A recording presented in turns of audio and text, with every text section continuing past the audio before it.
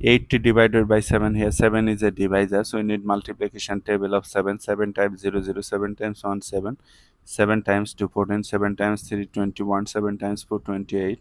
To find out the multiplication table of 7, just add 7 with the previous step. 0 plus 7 7, 7 plus 7 14, 14 plus 7 21, 21 plus 7 28. This process will continue.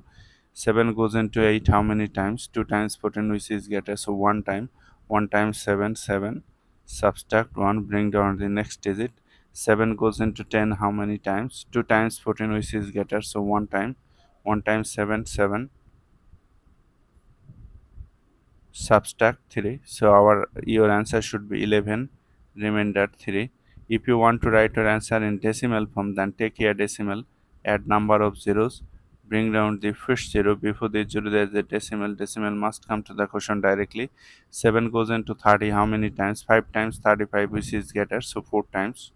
4 times 7 28, subtract 2, bring down another 0. 7 goes into 20 how many times? 3 times 21, which is greater, so 2 times. 2 times 7 14, subtract, you are getting 6, bring down another 0.